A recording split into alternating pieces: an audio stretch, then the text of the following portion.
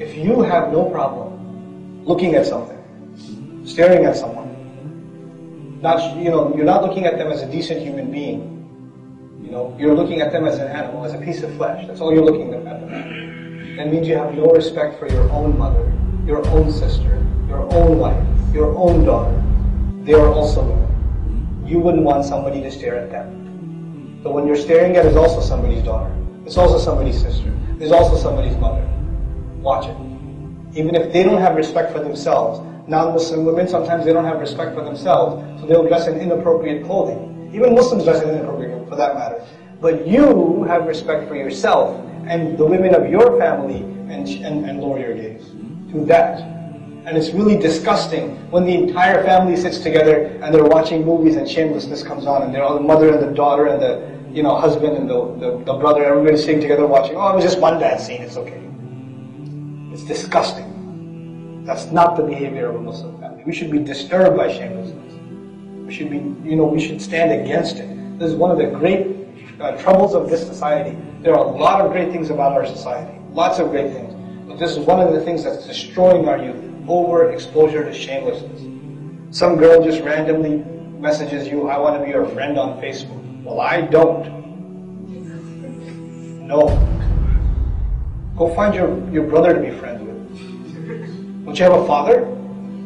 He's not friendly to you? You need to find friends elsewhere? Guys, I'm telling you this very, very seriously. Very serious about this. You think this is fun, and oh yeah, like pictures. It's your ticket to hellfire also. You're destroying your character. Would you want to marry a girl like that? That 100 other boys have looked at and she's kind of cute, yeah. Oh, you married her? Oh, great. Where's your manhood? The Muslim, they have a sense of haya. The women and the men. And our women, nobody's supposed to look at your wife except who? You. Nobody's supposed to enjoy her beauty except you. Right? You would be disturbed if somebody said, mashallah, you're a really beautiful wife. You'd be disturbed by that. Right? We're supposed to be as disturbed when we look at non-maharim. We're supposed to have that sense of shame. I don't know where it's gone. It's on vacation nowadays. For a lot of Muslims, it's on vacation. Revive that sense of shame. This is very important. It will destroy your family life. You will not be able to have a healthy marriage. You will certainly not raise good children if you don't have a sense of shame. Have to have a sense of shame. The kind of filth that is on television, the kinds of things you're watching. The Messenger warned us, alayhi salatu wassalam. Asiyat, Kariyat Asiyat, they're wearing clothes but they're not wearing clothes. He warned us of a time like that. And that's it's just PG-13. It's okay, we can go. It's just PG-13. Oh, just one bad scene in there. Oh, it's not that bad. Right? What do you want us to do then? Because, I can't even watch the movie. My parents don't let me do anything. My life is so sad because I didn't watch whatever. Right? Get over yourself and get over this obsession with entertaining yourself. You're a free person. There is life other than television and other than movies and other than Hulu.com and other than, whatever else. There's life outside of that too. There's still oxygen to breathe. You'll survive, trust me. You'll still be alive if you abandon those things. Actually, you'll be much happier too. The thing is, I can tell you what not to do, but finally I can tell you what to do, right? Because if you're not doing all of that, then what are you doing? Find time doing sports. Go out. Start jogging or something. Find a healthy activity. I'm not saying necessarily find a religious activity. I don't expect that from you. But I do expect, find an activity that at least isn't making you a worse human being. You understand what I'm saying? At least do no harm. At least do no harm. And the elders here that are sitting, please, just a minute of your time. If our youth are coming together in the masjid, and they're not learning anything about Islam. They're just sitting here, eating pizza or whatever, and just talking about stuff. Some random video game. I'm so happy that they're doing that. Because if they weren't doing that here, they're probably doing something much worse at home. So don't say, hey, these children, what are they doing? Please don't do that.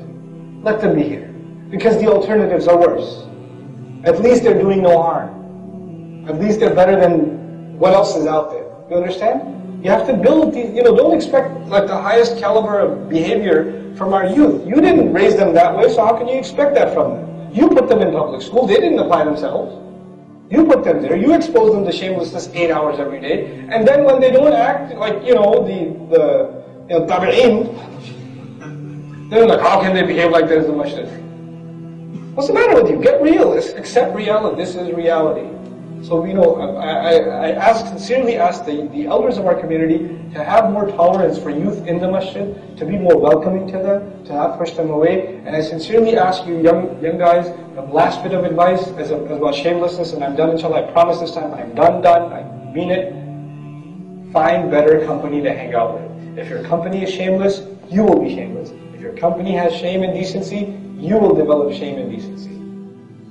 If your company is messed up, they will drag you to hell with them.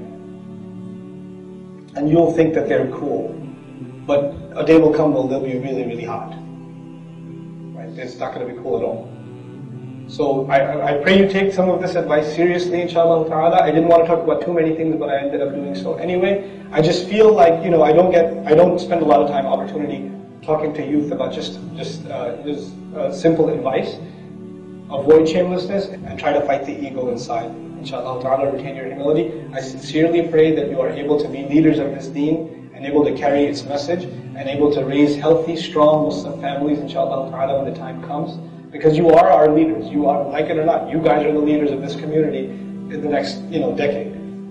You are what this community is, inshallah. You are what Islam is. You have that responsibility. May Allah help you take that responsibility strongly, inshallah ta'ala. May Allah give your parents the ability to raise you right.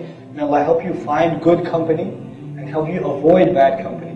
May Allah help you quit your bad habits, get you out of the cycle of being exposed to shamelessness, get you to learn to keep you to control your tongue against your parents, and to stop wasting your time and to become regular in your salawat. If I said anything good and true, it's a gift from Allah Azza wa Jal.